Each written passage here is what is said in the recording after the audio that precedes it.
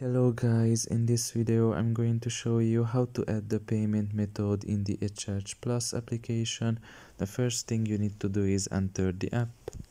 Once you are done with that and you are in the home page, you should look in the bottom of your right corner and there you will find your profile.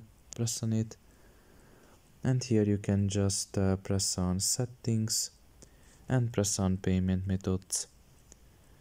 Now you can just select which payment method do you want to add, like vehicle, electricity contract, credit card, PayPal or GiroPay.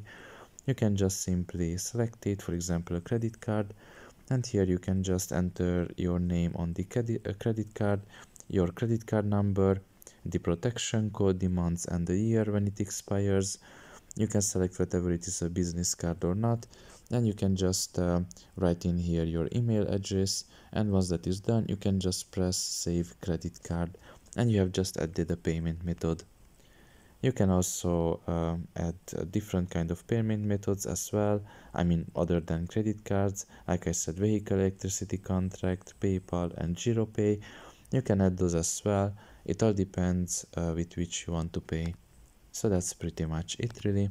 I hope this video was helpful to you. Thank you for listening and see you next time.